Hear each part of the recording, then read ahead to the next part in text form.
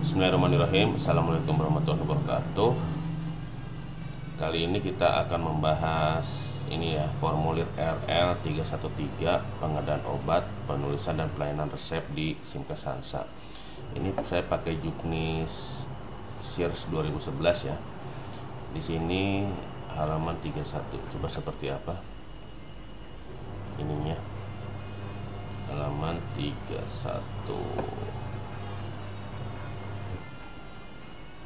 Oke, di sini ya. Formulir kegiatan obat, penulisan dan pelayanan resep, pengadaan obat. Data yang dilaporkan adalah jumlah item obat yang masuk dalam daftar formularium dan jumlah item obat yang tersedia di rumah sakit. Golongan obat. Ini ada 3 golongan obat. Obat generik. Generiknya itu ada generik formularium dan generik non formularium. Obat non generik formularium dan obat generik non formularium ya. Oke, di sini berarti nanti kita bikin ada obat-obat di rumah sakit itu kita buat obat generik dan non generik. Generiknya itu masuk formularium atau non formularium. Terus yang non generik formularium atau non generik non formularium. Oke. Di sini nanti jumlah item obat diisi dengan jumlah item obat sesuai kebutuhan rumah sakit. Terus jumlah item obat yang tersedia di rumah sakit adalah jumlah item obat yang saat laporan ini masih ada. Terus jumlah item obat formularium tersedia di rumah sakit adalah jumlah item obat formularium yang saat ini laporannya masih menjadi stok rumah sakit. Oke, seperti itu ya.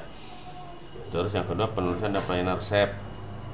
Nah, penulisan dan pelayanan resep ini berarti nanti ada resep dari pasien rawat jalan, resep dari IGD, resep dari pasien rawat inap.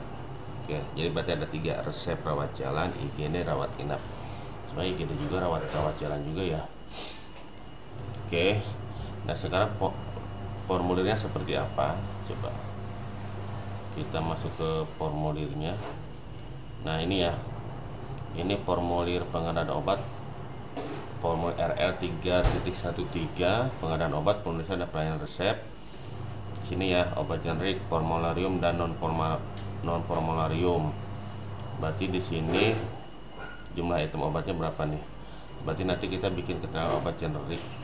Ini dibuat 2 ya.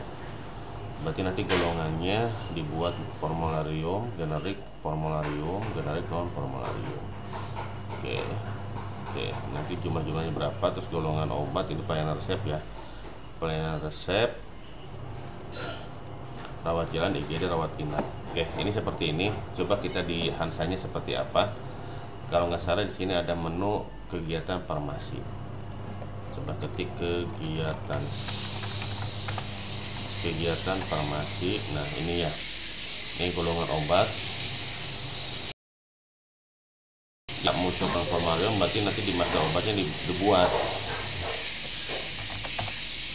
di master obatnya ini, di golongannya dibuat aja nih.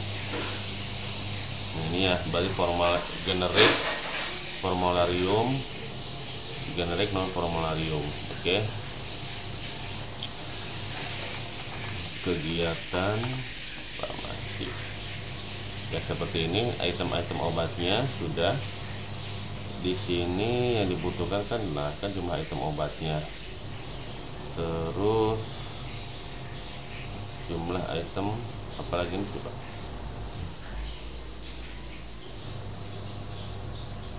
jumlah item obat yang tersedia di rumah sakit, jumlah item obat formulir tersedia di rumah sakit, jumlah item obat yang tersedia, jumlah item obat formularium. Oke.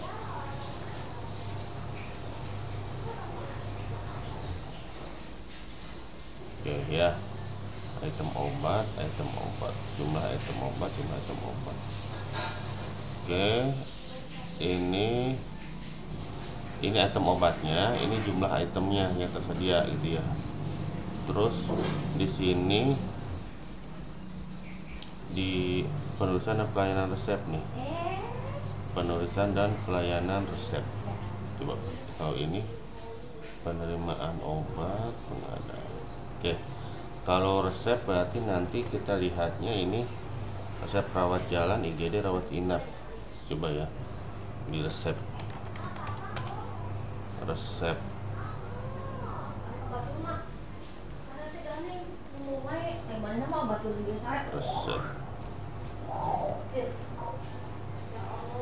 Nah, ini resepnya ya. resep. Memang di sini nggak muncul sih resep rawat jalan rawat inapnya, biasanya munculnya di sini nih, di daftar resep dokter. Daftar resep dokter ini kita bisanya rawat jalan, rawat inap ya. Rawat jalan nanti masuk di sini. Nah ini ya, ini berarti jumlah resepnya. Ini dibutuhkan apa jumlah resep rawat jalan. Ini polinya nih ya.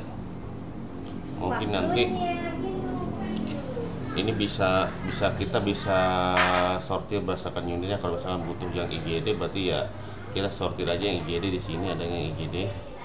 Oke, terus nanti yang rawat jalannya dikurangi seperti itu. Oke, kalau yang untuk rawat inap ya tinggal diklik di sini aja, nanti resep rawat inapnya muncul di sini.